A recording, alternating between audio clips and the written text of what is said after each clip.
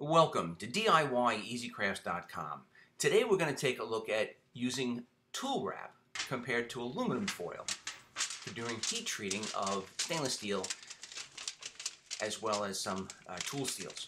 So anyway, this is just an experiment. I had done several heat treating videos and actually quite a few people asked me why we couldn't use aluminum foil, which is much more affordable than the expensive stainless tool wrap. So this little video kind of demonstrates why tool wrap is actually required. So just to back up a little bit, tool wrap is a stainless steel, very thick foil. It comes in two different thicknesses. Number 309 is good for heating up to 2,240 degrees, and number 321 is used on heat treating required up to 2,000 degrees.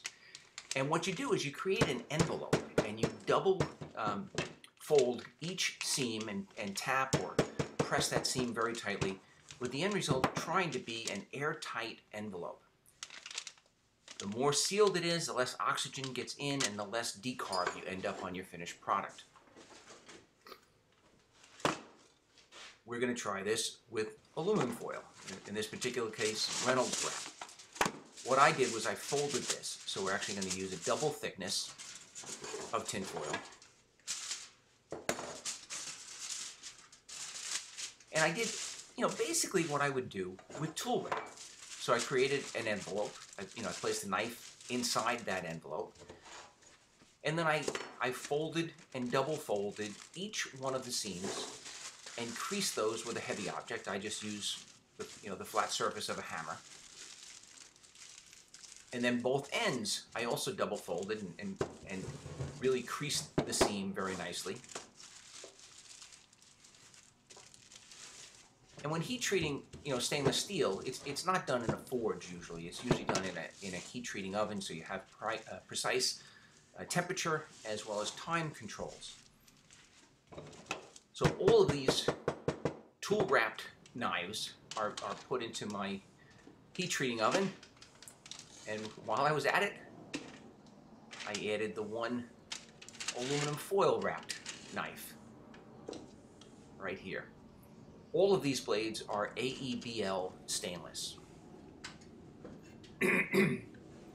So I let them run through its whole heat treating cycle. I plate cool my knives. I use a aluminum tubing that's secured or screwed onto a carpenter's vise, and then I'm able to clamp down on that vise. So both plates come together on the blades, and they really prevent warping at all. And then you blow air around the knife. And in this case, because I'm using tubing, I can also blow air through the tubing to let it cool very quickly. And then I repeat the process. I can basically plate quench two knives at a time with this setup, as long as they're both the same thickness material. It only takes a few minutes for the blade itself to cool down, and then you can unpack it from the tool wrap. This is now a tool wrap knife going into the plates, and then this is the aluminum foil knife. And if you can take a close look at what happened, and the main reason why you can't use aluminum foil is that all of the aluminum foil melted. That's completely gone. Actually, some of it is embedded into the blank itself. So, no benefit at all to using or attempting to use aluminum foil instead of tool wrap. And in hindsight, really kind of a silly experiment.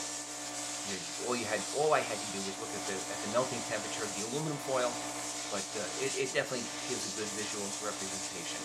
But I did learn a couple of things. Just stick with me another minute. So this is the aluminum foil wrapped knife, and you can tell that there's a lot of decarb on it.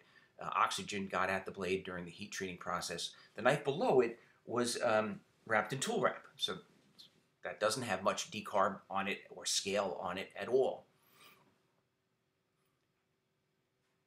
Now what I learned is that even if you heat treat it, well, first off, before I get to that, another experiment on the same video is I always did my Sub-Zero quench with just dry ice, blocks of ice.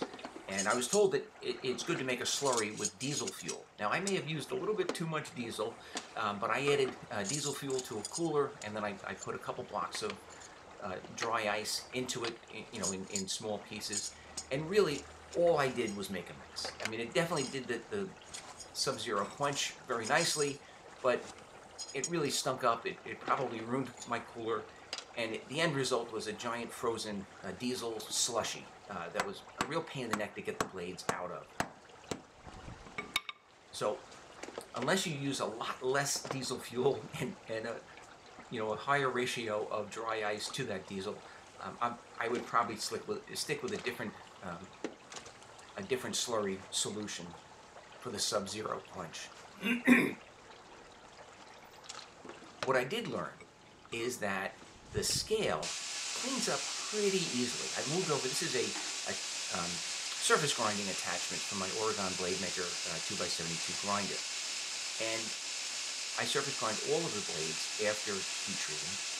So these are the tool wrap blades as well as that aluminum foil wrap blade, and they all cleaned up very quickly, and this kind of surprised me. Even the knife that had the decarb, it only took a couple of additional strokes on the surface grinder to clean up the carbonization. And I heat treated them. The heat treating ended up being the same for both knives. So really, you're saving yourself the carbonization, but really, if you wanted to not heat treat at all, it might not be that horrible a deal, because the decarb cleans up pretty easily. Anyway, I hope you enjoyed the little experiment. Please check us out on the web at DIYEasyCrafts.com. You can check out my knives at Knifemaking.com. And please join us on our Facebook group, Knives and Knife Making. In addition to that, Jason Northgard and I just put out a book called Introduction to Knife Making. That is available either on my website or direct from Amazon.com. I hope you enjoyed the video. Have a nice day.